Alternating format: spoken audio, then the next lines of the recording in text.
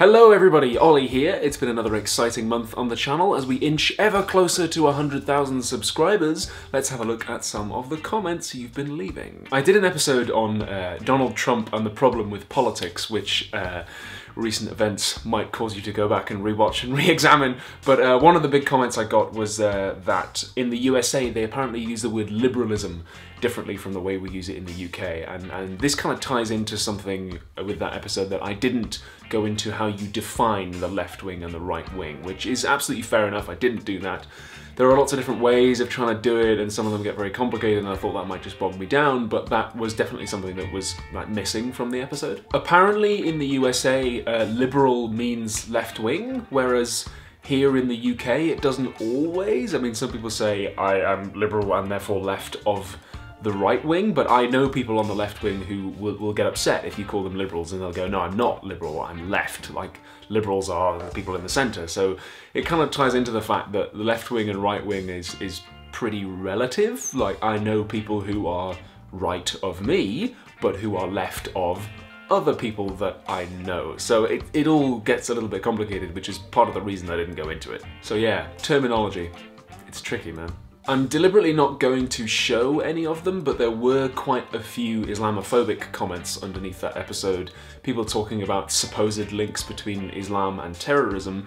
There's a book I really want to recommend. It's very good. It's called What Terrorists Want by Professor Louise Richardson. The title pretty much tells you what it's about. It's about terrorism. Louise Richardson, as well as being quite a lovely lady, is also a world expert on terrorism. She's interviewed a lot of terrorists. She's studied it extensively. She talks about the causes of it, where it comes from. There is a chapter on how religion plays into it, but it is very different from what you might think, having only looked at media reports about terrorism.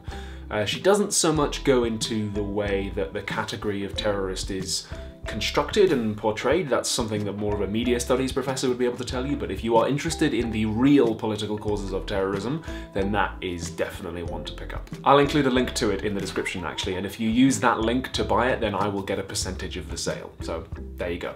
Emily Fishy asked what power is, since we talked about power a fair bit in that episode. This is something I'm going to be touching on a little bit more in my episode on anarchism, which is going to be released at some point in the next few months. It's filmed and it's edited and it's going to be coming out at some point, so just hold your fire until then. Hold your powder, hold your horses, hold your fire, your power and your horses, hold everything you've got and just hang on, because we're going to be talking about power in that episode and it's going to be a lot of fun. Alan Bartlett asked, how can things like economic policy and environmental policy be linked to identity politics and issues of like race and gender and stuff? Well, in a huge way, man, because the worst effects of things like environmental and economic damage are often borne by people who don't share the identity of those in power. So case in point, the Dakota Access Pipeline. Have you seen this in the news in the US? There's this oil pipeline that is being routed through First Nation land, and there's a big protest about it, and the protesters are being forced at gunpoint by riot police to accept that this is where the pipeline is going to be. The pipeline was only routed through there because elsewhere in North Dakota, the predominantly white residents of that area refused to have the pipeline through their backyard, and they were not forced at gunpoint to accept it, whereas the First Nation people are. And another case in point, Haiti. Haiti recently had that massive hurricane which killed several people. Their ability to deal with that would have been a lot greater had France paid them reparations. So you see how things like race and history and identity definitely do tie into things like economic and environmental policy. A few people said that the left wing is just as critical of cishet white guys as the right wing is critical of their minority du jour. I'm not really sure that's true, but also I do appreciate that there is criticism of cishet white guys from the left. All of the criticism of it I've seen has been of us insofar as we are bearers of privilege and refuse to dismantle the systems that grant us that privilege. Like, we just ignore it or we deny it. We don't look the facts in the face. And I think that means that what I said about the friend-enemy distinction and the different ways the left and the right wing use it, the stuff I talked about in the last video, that would all still be true. So yeah, I see what you're saying, but remember what I said in the video about the different ways that people use that distinction. There were a lot of comments in the last month on loads of videos about my looks, and all of them very, very positive, which is nice. Did I suddenly get hot and no one told me? Because this is not something I'm used to. But yeah, I appreciate that. Thanks to everyone who's been saying all of that stuff. Maybe it's just because I'm at drama school and everybody at drama school is absolutely beautiful inside and out. Oh hey, speaking of beautiful people, thank you to everyone who supported the show on Patreon this month. Thank you to all these names who are my top patrons, and to everyone else who donated. If you don't know, then the show is crowdfunded. This flat that I'm sitting in is actually partially crowdfunded by the fans, which is amazing. So thank you to everyone who keeps me alive, basically. Remember that even $1 a month can help, so thanks. So then I did a video about war and remembrance and why we remember war and have remembrance ceremonies and so on. I know we've had 2 political episodes in a row this month. That's just because November was a very political month, so don't worry, next week we'll go back and do something lighter. I know I could definitely use it. Thank you to everyone who pointed out that in Canada they do in fact have Remembrance Day, not Veterans Day. That was my mistake, I misspoke. Thank you to the literally dozens of people who made sure that I was right on that. Thank you. We talked about how in the UK a lot of people wear red poppies, but a very small number of people wear white poppies, and that can sometimes be quite a controversial move. And Greg Gauthier said he can kind of understand why wearing a white poppy might make you upset if you wear a red one, because it's like the person wearing a white one is accusing you of being a warmonger because you're not wearing the white peace poppy.